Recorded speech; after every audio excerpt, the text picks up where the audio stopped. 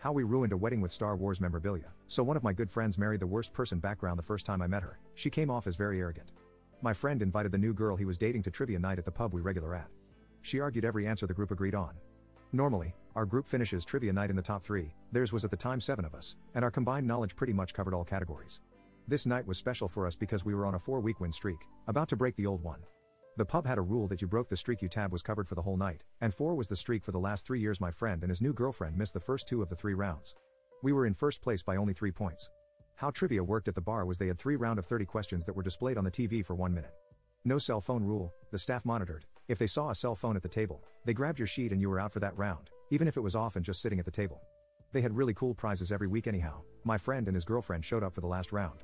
As I said, she argued every group decided answer. At the end of that round, we were confident we had every question right. Our mistake was my friend new girlfriend said she'd hand in the sheet.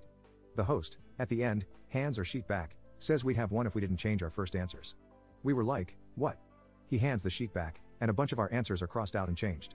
Everyone at the table looks at my friend's girlfriend. She was like, I thought I was right, and you guys were wrong on most of the answers, so I changed them. The pub never recovered after COVID and shut down, so the streak was never beat. Year went by, and she only got worse anyways. This is a petty revenge story, not my friend terrible wife story, so I'm going to fast forward to their wedding gifts. She controlled everything on the wedding. My friend had to argue that she couldn't choose his groomsmen. She literally told him he can pick his best man, but his 6 groomsmen had to be her 3 brothers, 2 cousins, and a college friend of hers. The only time he stood up to her and said no, if I could choose my groomsmen wedding off.